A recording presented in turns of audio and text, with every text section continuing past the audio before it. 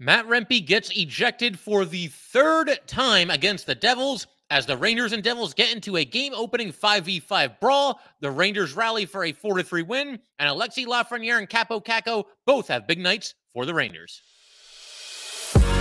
You're Locked on the New York Rangers, your daily podcast on the New York Rangers. Part of the Locked On Podcast Network, your team every day.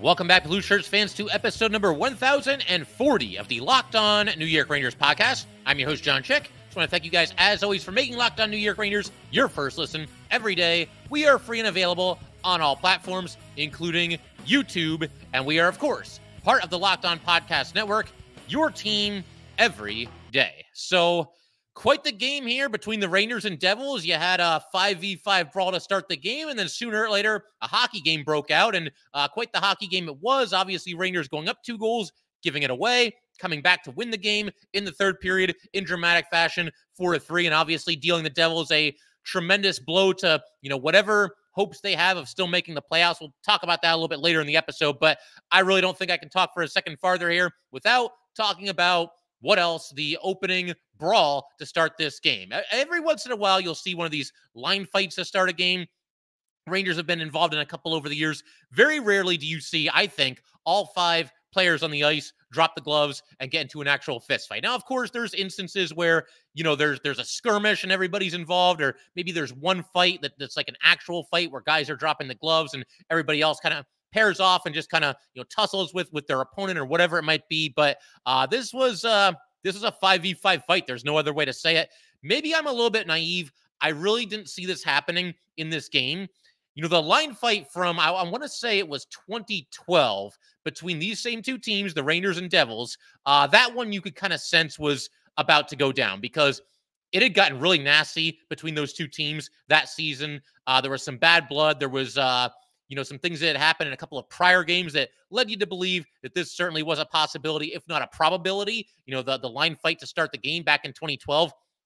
It's funny because Mike Rupp was in the audience for this game, and they interviewed him about it, and he was involved in that very fight, 12 years ago against the Devils, and Tortorella and Peter DeBoer were at each other's throats at that time. The animosity between these 2 teams was at an all-time high at that point, I would say, and I don't say that lightly because we've seen the temperature rise pretty high between these 2 franchises over the years. I mean, you could go back to 94, and obviously it was a fiercely competitive rivalry then, and of course, we all know what happened in the Eastern Conference Finals, but again, that fight, about 12 years ago, I want to say 2012, you could sense that it was about to happen.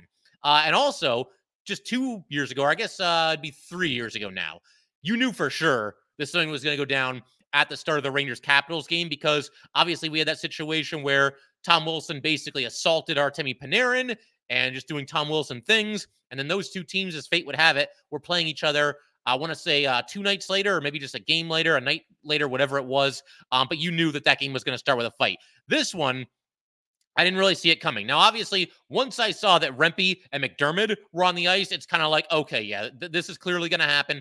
And you could see the 2 of them were exchanging pleasantries, shall we say, before the puck dropped for the opening faceoff. And both of them kind of getting into position. You knew as soon as that puck dropped that the 2 of them were going to drop gloves. And before the faceoff happened, there was actually one of the referees was saying something to the two of them.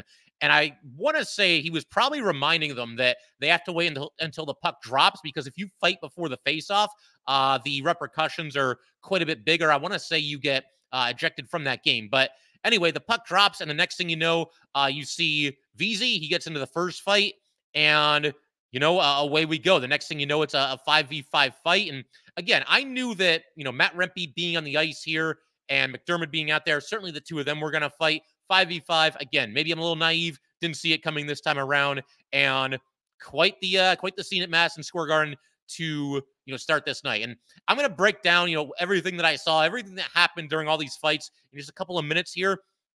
First, though, I think we need to back up and just go to the decision to put Matt Rempe back into this lineup in the first place, because obviously Rempe had been a healthy scratch for the last 3 games. And of course, some of those games are against teams like the Avalanche, the Coyotes, teams that you're not necessarily expecting there to be any trouble.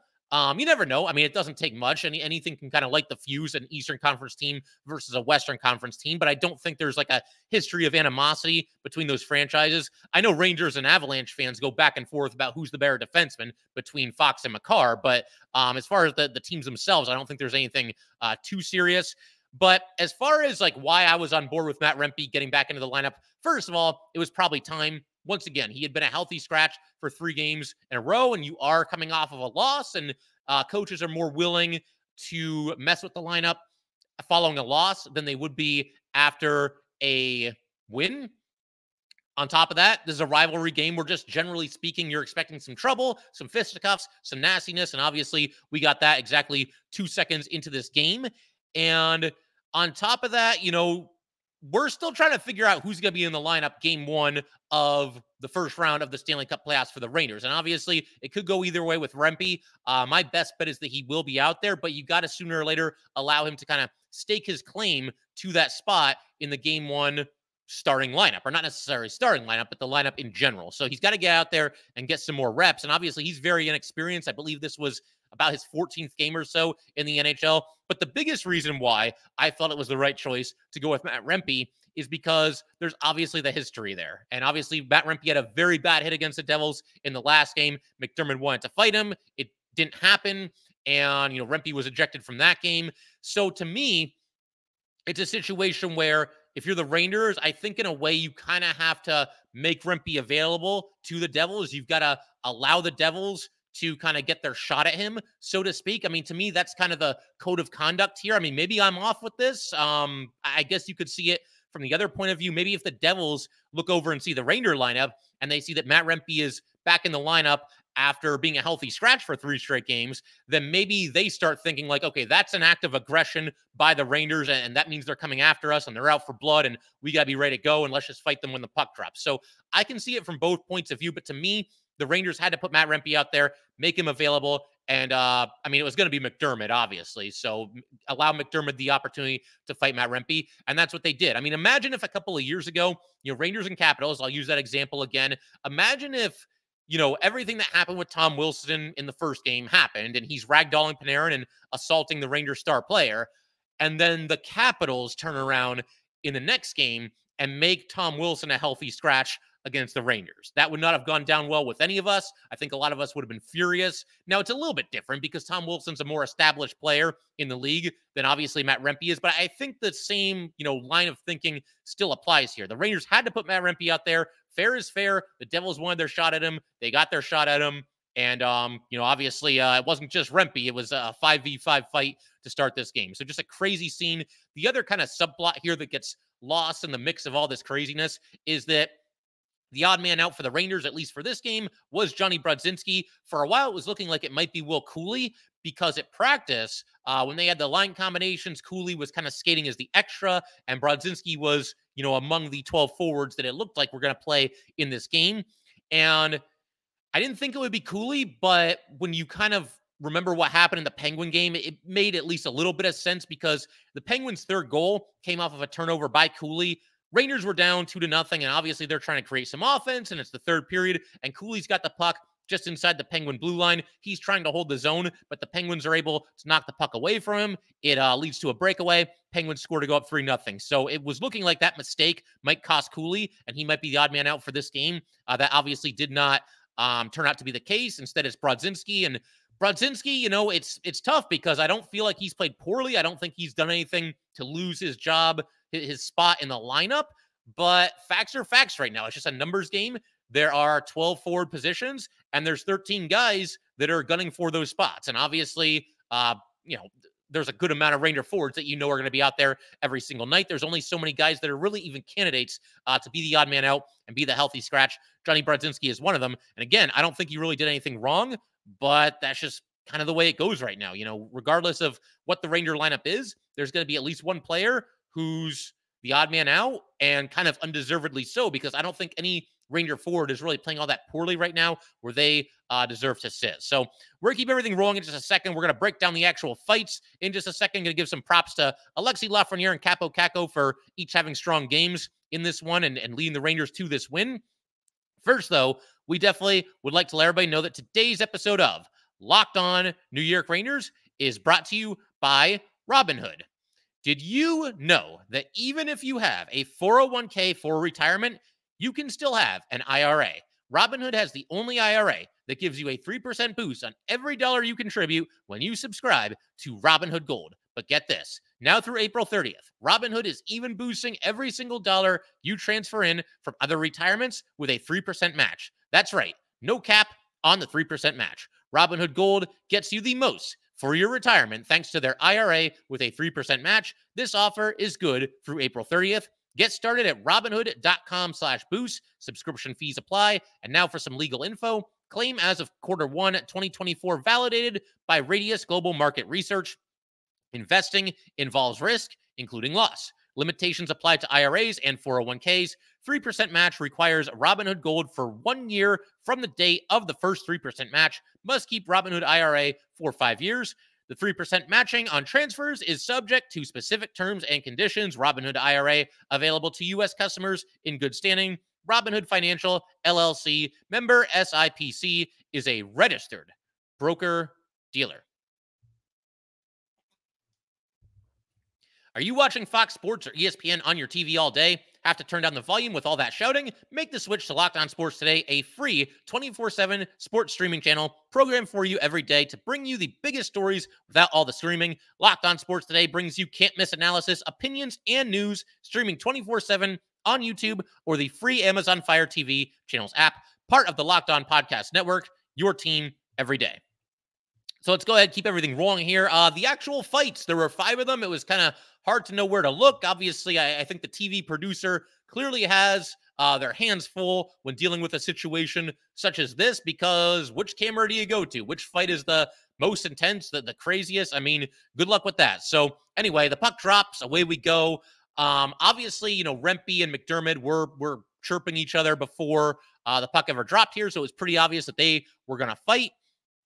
McDermott landed some early punches, but I think Rempe kind of rallied in the second half, and I'd call this one maybe a draw. I mean, it's hard to say for sure. It's hard to say for sure because, again, watching this on TV, we didn't see the entirety of any of the 5 fights. I am willing to give K'Andre Miller the win over Marino. I think that one was pretty obvious.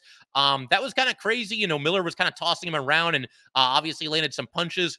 Miller had Marino down on the ice and kind of had his fist back, but thought the better of, continuing to wail away on him.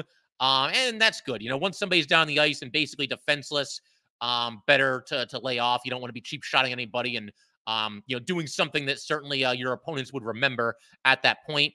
It was kind of funny, though, because once that fight was broken up and they were being escorted to the penalty box, K'Andre Miller kind of held out his hand and held it kind of close to the ice, kind of telling Marino, you're not big enough to take on me. So kind of a humorous moment there in the middle of all this. You also had Barclay Goodrow against BRAWL. And the thing here that was kind of funny, and this is kind of what led to the ejections, and more on that in a second, but the puck drops, the fights begin, and Barclay Goodrow skates away from the Devil's center and goes and finds BRAWL instead and decides to fight him. And I'm not really sure why he did this other than maybe a subtle middle finger, just like, you're not even worth my time. I'm going to go fight this guy over here. I'm going to take on one of the bigger guys on the ice, one of the tougher guys on the ice. I don't know. You'd have to ask Barclay Goodrow for sure as far as his line of thinking there. But again, at this point, the camera's cutting back to McDermott and Rempe. And again, I thought McDermott had the early edge and Rempe kind of rallied a little bit. This fight lasted longer than any of the rest of them. This one just kind of went on and on and on until both guys were tired, and eventually the refs, broke up the fight. And that's another thing. I mean, really think about the situation the refs are in here. You've got 5 fights, and there are 4 officials. And at first glance, it's like, well, send one ref to every fight, right? And there's only one extra one at that point. But to really properly break up a fight, you need 2 referees, because if there's 2 guys fighting and only one ref is trying to break it up and he grabs him, I mean, he's basically become the other guy's tag team partner, because now you're holding the guy that you're fighting. So obviously they had their hands full in this situation. I think they did the best they could. The other, somewhat humorous moment that we saw in the middle of all this is all these fights are happening, and the camera for a second cuts to Igor. And I know that like some people were getting on, the network for cutting to Igor while these fights are happening, but Igor Shesterkin is basically picking up all the equipment on his side of the ice because obviously, everybody had dropped their stick, dropped their gloves. There's debris everywhere. And Igor, obviously doing a little housekeeping there. And never made a move towards center ice, did Igor Shesterkin. We know Igor can get a little feisty out there. I, for one, am very glad that hopefully that thought never even occurred to him as far as, going down and taking on, the Devils goalie. I think about the last thing Ranger fans need or want to see at this point in the season is for Igor Shesterkin to get into a goalie fight. No thank you on that. So I'm glad that he chose to sit this one out. But yeah, I mean, eventually all the fights die down. You've got Matt Rempe, he tends to play to the crowd a little bit. He was waving his arms to the crowd. You had Laviolette and Green yelling at each other on the bench. And, eventually they went their separate ways. And then Laviolette went back for more. Green was saying some things. Green said something. I mean, you don't have to be an expert lip reader to know what Green said to Laviolette. It was 3 words. There was a swear word right in the middle of the 3 words. I can't repeat it because I like my job here, but you guys can certainly fill in the blanks there. And then you've got the penalty box cameras, and there's 5 guys in both penalty boxes. And then, I'm trying to watch the replay. They replay it a couple of times, and again, it's hard to show everything. And even when they do show everything, they have a camera where you can see the entire rink. It's hard to kind of process everything that's going on as far as the 5 fights are concerned. So I'm watching that. And obviously there's some fans there in attendance, and a bunch of them, they pull out their camera phones and they're recording things. So I've tried to watch this, this brawl from every conceivable angle. And I probably still haven't seen everything that went down. But what was interesting here is that 4 players from each team got ejected from this game once the fighting had stopped. Initially, all 5 guys from both teams went to the penalty boxes, and they were going to serve their 5 minutes. But then came the ruling from the officials that because Veazey and who was Veazey? Lazar. He was matched up with Lazar. Because those 2 dropped the gloves first and got into the first fight, because that happened before any of the other fights, technically everybody else was guilty of an infraction where if you get into a fight after the initial fight, then you are ejected from the game. So roll call here. The Devils lose Ball, Marino, Tierney, and McDermott. The Rangers lose Rempe, Trouba, Miller, and Goodrow. Veazey and Lazar both got to stay in the penalty box and got to finish this game once their 5 minutes were up. So here's a stat for you. We dive into different stats on this podcast every now and then. Here's one that is unlike any other that I've ever given. And we're on episode, what is this, 1040 now? Rempe has now played 3 games against the Devils. He has been ejected all 3 times. The first game, he played 13 seconds. The second game, 448. So, I mean, for him, that's like an Iron Man kind of a night, when the Rangers are playing the Devils. And then, of course, this game last night, 2 seconds. So in total, Matt Rempe has played in 3 games against the Devils, 5 minutes and 3 seconds of time spent on the ice.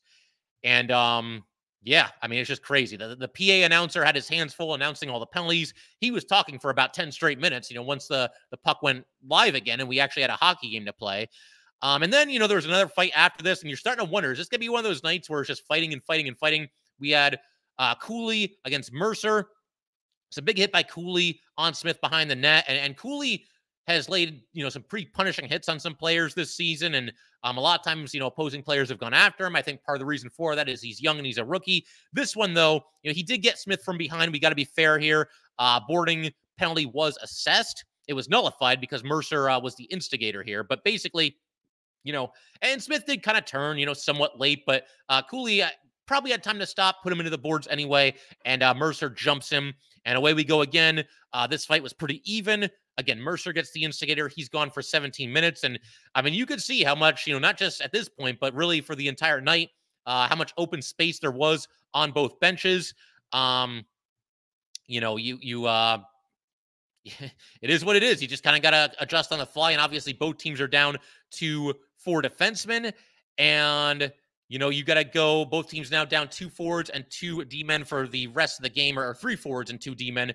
And a thought that I had watching this too was that this is a good way to kind of get Eric Gustafsson back into the swing of things, because, Laviolette has said in recent history, once a player is cleared to return from injury, that will indeed be what happens. They'll be out there. There won't be any restrictions, and they'll play and play and play their usual, time allotment that they would play under normal circumstances. But Gustafsson in this game, he actually ends up with a team high 29 minutes and 42 seconds. He was also a -1, 3 shots on goal, 2 hits. I think he did all right. And he, by the way, is also your unsung hero for the game. When you come back from injury and you got to play almost half an hour and you hold up as well as he did. I mean, the Rangers only had 4 defensemen, and they still held the Devils scoreless in the first and third periods. I know, the Devils got 3 in the second period, but overall, I thought the Ranger D-men held up well under some difficult circumstances here. So we're going to keep everything rolling in just a second. I do also have an idea for the postseason play as far as what the lineup should look like, and I do want to give some props to Alexis Lafreniere and Kaapo. We're going to do that and a whole bunch of other stuff in just a second. But first, definitely want to let everybody know that today's episode of Locked On New York Rangers is brought to you by eBay Motors. Passion, drive, and patience.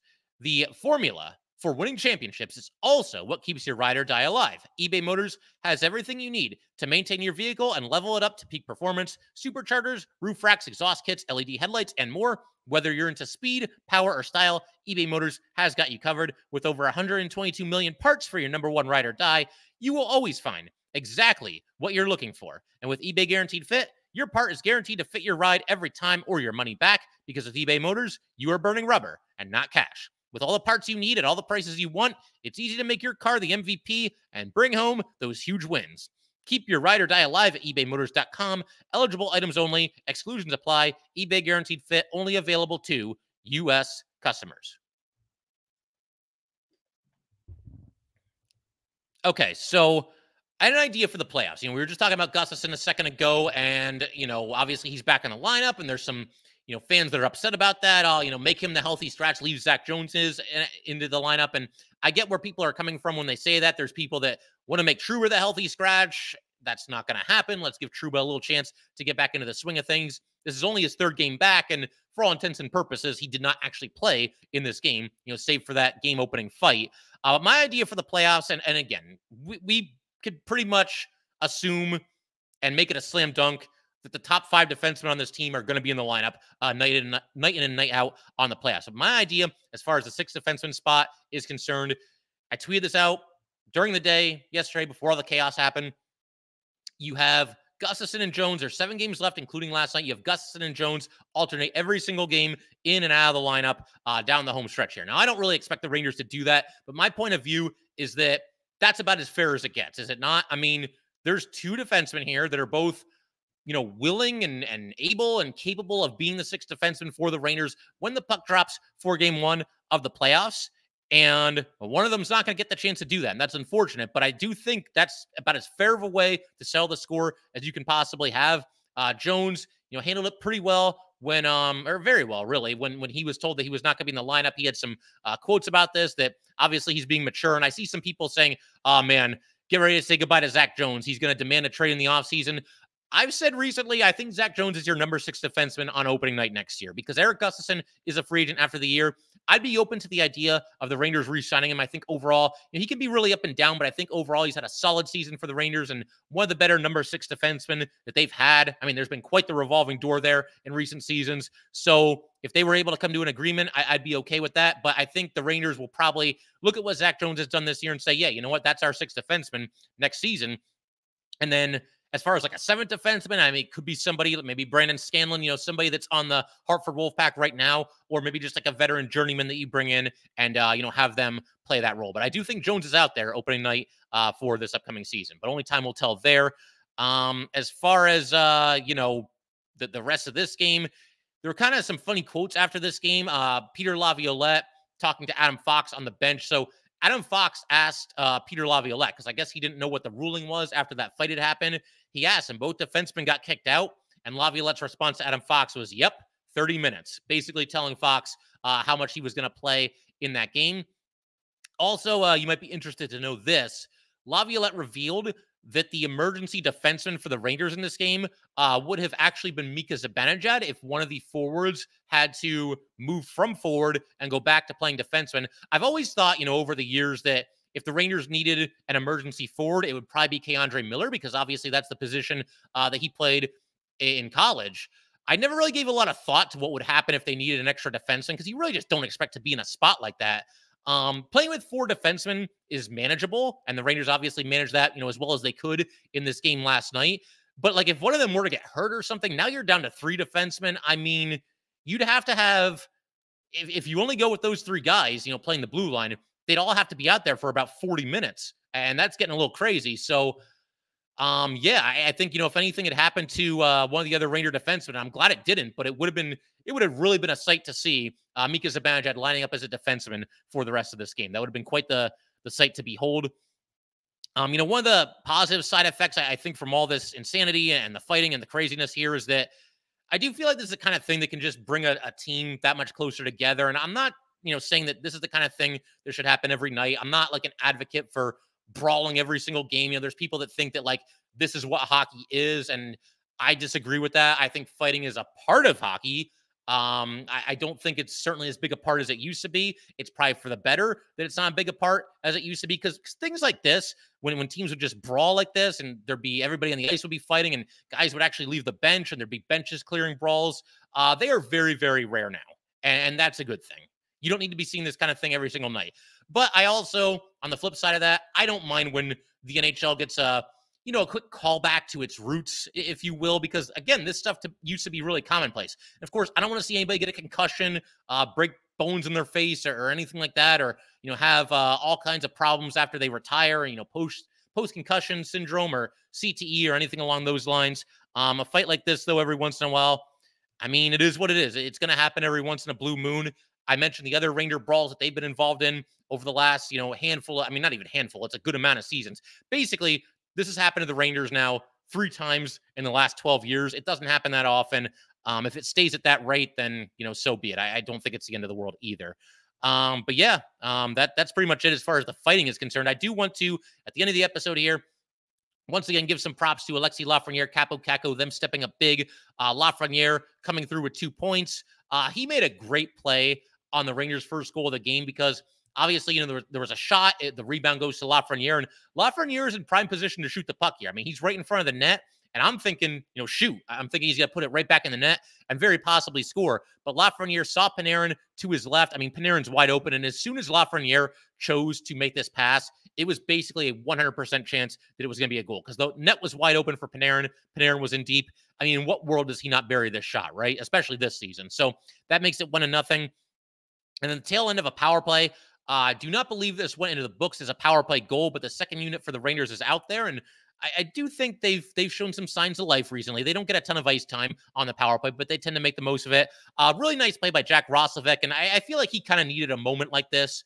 He came over, and at first he was kind of adding a speed dimension to that top line. I feel like recently he's been just not very noticeable really at all. But in this case, the Rangers are applying some pressure.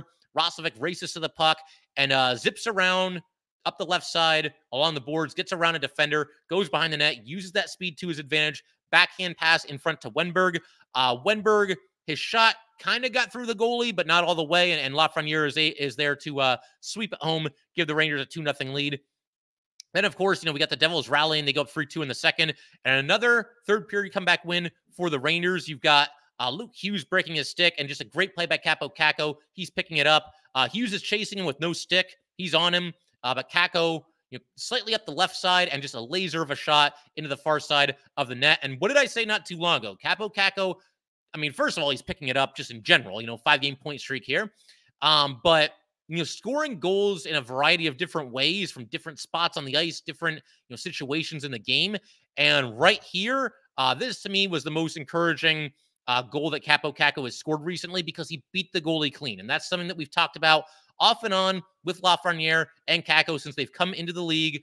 For years there just weren't enough examples of the two of them just beating the goalie clean. Now, we've seen Lafreniere do it a bunch of times this season, and that's awesome. Kakko, not quite as much, but nice to see that he's able to do that in a spot like this. Again, just beating the goalie clean and a big spot in the game, tying the game.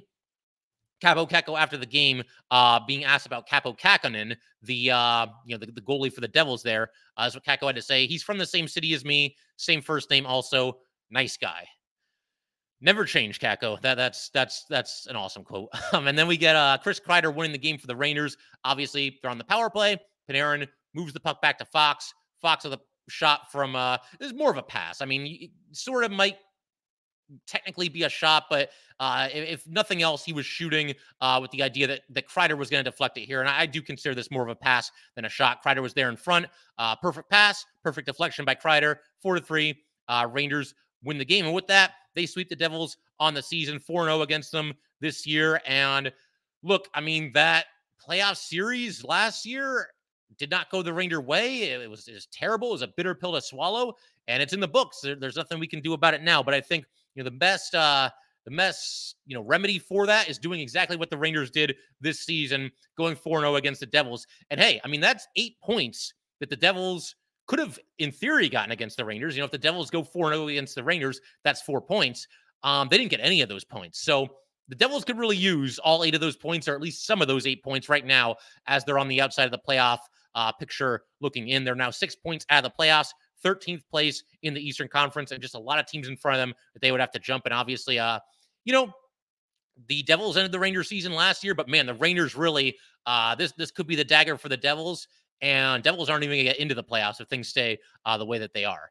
And something else I just want to point out here, 25 comeback wins this season for the Rangers. That includes an NHL best 13 third period comeback wins. Something, no heart, something. Somebody will say that. Somebody will be in the comment section talking about how this Ranger team has no heart. And of course, look, the second period was not good.